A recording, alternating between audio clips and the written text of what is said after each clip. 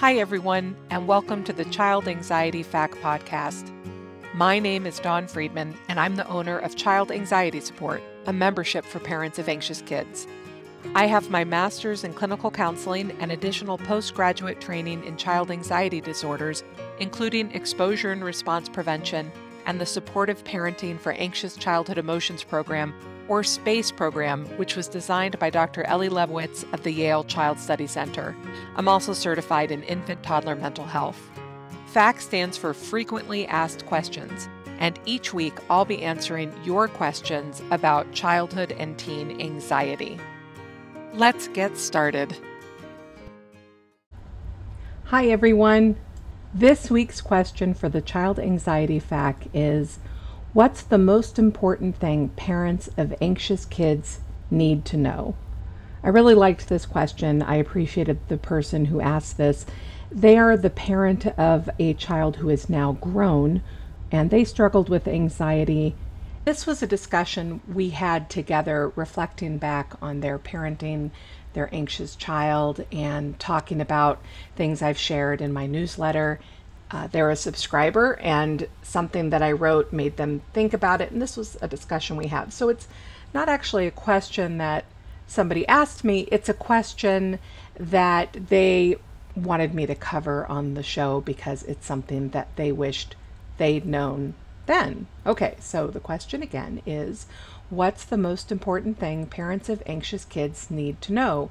And this person and I both agree that the most important thing for you to know is that your child can overcome their anxiety. That's it. When you're in the middle of parenting an anxious child, it can feel overwhelming, especially if your child has big struggles, especially if your family has become very trapped by your child's anxiety. It can feel terrible as a parent. You worry that you're failing your kid. You worry that you're never going to figure out. It's exhausting. And it's important to know that they can overcome their anxiety. You can help them overcome their anxiety, and that we're all growing together. Parenting is a chance to grow ourselves. We are growing our children, and we are growing through the experience of raising those children.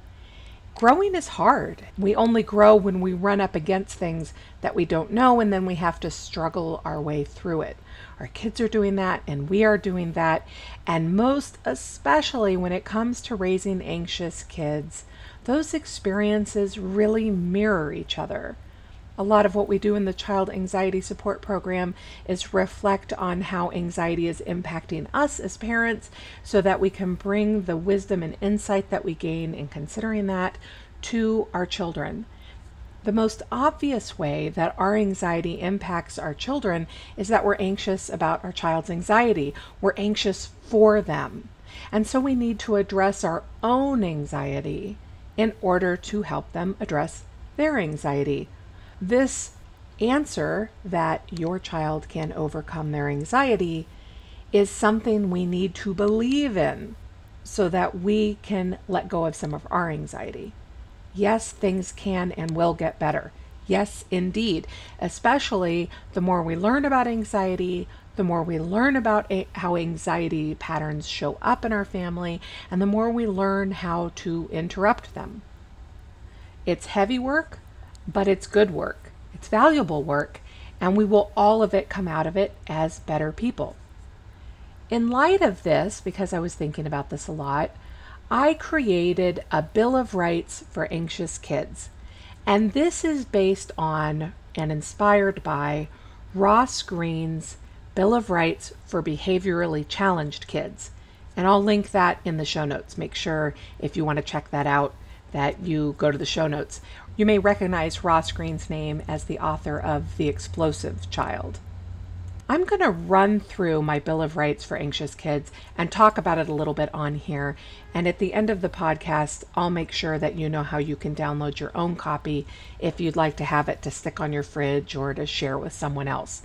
All right, you ready? Let's go. Anxious kids have the right to be recognized as capable people having a hard time. That is to say, our anxious children have many strengths and gifts, and we're going to remember that. They are more than the sum of their anxiety. Sometimes the anxiety may feel so overwhelming for them and for us, we may forget that. So we're going to make a point of looking to see when they act on their capability. Heck, if they make a peanut butter and jelly sandwich on their own, we're going to be excited about it because we're going to remember they are capable people.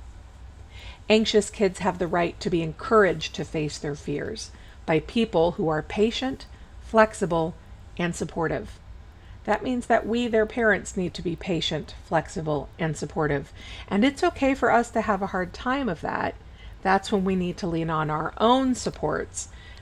But we need to come to our children with some measure of patience, flexibility, and support. Anxious kids have the right to adults that recognize that managing anxiety requires skills that kids are still learning. And not just kids, we're all still learning anxiety skills. I am constantly amazed at how often I'm running up against something and realize when I talk it out with a friend or a colleague that it's a skill that I teach people in the context of child anxiety, and I need to be reminded of it myself. Life requires us to learn new skills and relearn old skills in new context. So we're recognizing our kids are learning skills. They haven't learned them yet. They are in the process of learning. Anxious kids have the right to adults who are committed to accessing, modeling, and sharing those skills. It's just what I was saying before. We're learning too. When we know we don't know, that gives us permission to do our own work, do our own learning, and doing our own practicing. It's ongoing. And listen, I know you're tired and overwhelmed, but that's okay because learning these skills will benefit you in lots of ways, and you can take it one little bite at a time. You don't have to be perfect out of the gate, and neither does your child. Anxious kids have the right to be afforded the room, time, and information that they need to practice those skills. In order to practice those skills, they're going to need opportunities, which means we are going to have to set them up to face their fears sometimes. And when I say set them up, I mean have a plan. We're not just going to throw them to the wolves. We're going to create a plan that helps them learn those skills in the context of facing their anxiety. Anxious kids have the right to make mistakes, learn from failures, and still be seen as strong and brave people. Listen, we are all going to make mistakes. It's part of being human, and failure is part of being human too. Trying is brave. Trying is brave whether or not the trying works. When our children make even a little tiny inch towards facing their fears, we need to recognize what strength and bravery that takes because it's scary. Facing anxiety is scary. But we've got brave kids, remember? We know that they're competent. Anxious kids have the right to adults who understand that at their most anxious, kids may struggle and who recognize that this is part of growing and not a sign of failure. In other words, when your child melts down, when they're facing their anxiety, we're not going to see this as a dead end. We're going to see this as part of the process of getting down that road. Maybe they got to pull to the side now and then. Maybe it's going to be frustrating for us, and it's sure going to be frustrating for them, but it's part of the process. It's not the end of the process. The end of the process is when they've done the thing. Anxious kids have the right to have access to their own help, whether that be therapy, workbooks, activities, or other resources to continue their skill building and practice if they desire it. That means that kids need access to those supports. They're not always going to take advantage of it. But if your child says no way to counseling at 8, that doesn't mean they're going to say no way to counseling at 10. The child who says, I am not interested in that workbook, may still be open to learning those skills in another way. As we create access to ourselves to learn these things, we can be looking for ways to give our children access to. For example, if your child doesn't want to look at the workbook, how about you look at the workbook? And then you don't have to say to them, hey, I learned this thing in the workbook, because that might put up their barriers right away. They don't want to learn, remember? They told you that. Instead, you can start adding that skill to your own repertoire. And by modeling it, you're giving them opportunity, and access to it. Anxious kids have the right to adults who understand that facing and managing anxiety is a lifelong endeavor and will require ongoing effort and learning. That's what I was saying earlier about myself. I was an anxious kid. I still have anxiety now as an adult. I'm still learning things. It's part of having an anxious temperament. If we have brains that are shaped to get a little more anxious, well, we're going to get a little more anxious. But those skills mean the anxiety will not control us all the time. We'll just need to relearn them and revisit them when life gives us challenges. Anxious kids have the right to adults who will advocate for them and who will also teach them and support them to be their own advocates.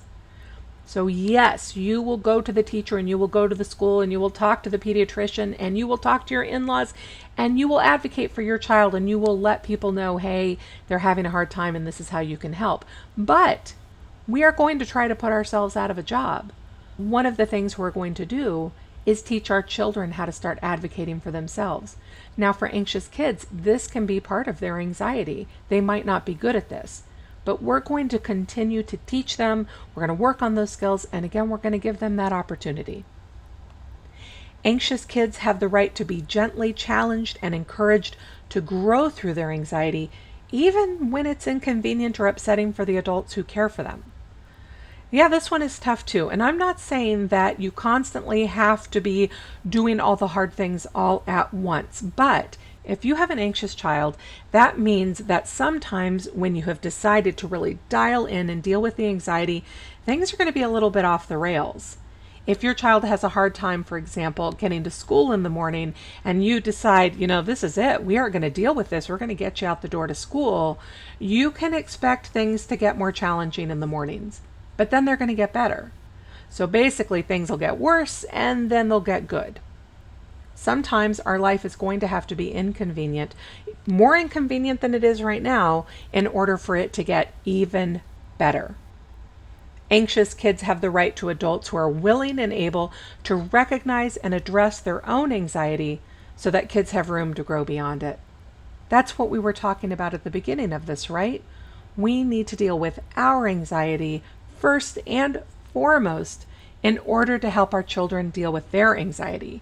We have to deal with our anxiety about their anxiety. That's what this whole podcast episode is about. Anxious kids have the right to grow out of their anxious label and to understand that their anxiety is only one aspect of their valuable selves. And isn't that so important for all of us? Our children are full, varied, fascinating people. They aren't just anxious people. They have so many things to share with the world, and dealing with their anxiety is going to let them do that. The world needs them. The world needs their unique gifts and offerings. I hope this episode was helpful and maybe even inspiring. If you would like to download the Bill of Rights for Anxious Kids, you can do that at my website at childanxietysupport.com/rights. That's RIGHTS. And share it with someone, maybe their teacher, maybe the grandparents, maybe the babysitter, maybe your co-parent, and let me know what you think. Thank you so much for tuning in this week. If you have a question you would like me to answer on the show, please go to childanxietysupport.com/FAQ. And if you'd like to learn more about the Child Anxiety Support membership, please go to childanxietysupport.com. The membership offers courses, live events, and community to help you design a personalized program to free your family from the trap of child anxiety. I hope you'll consider subscribing to the podcast and sharing it with any friends or family who you think might find it helpful. You can get more of my child anxiety content over at Instagram, where I'm Dawn Friedman, MSED, or on Facebook at the Child Anxiety Support page. Thanks again, and have a great week.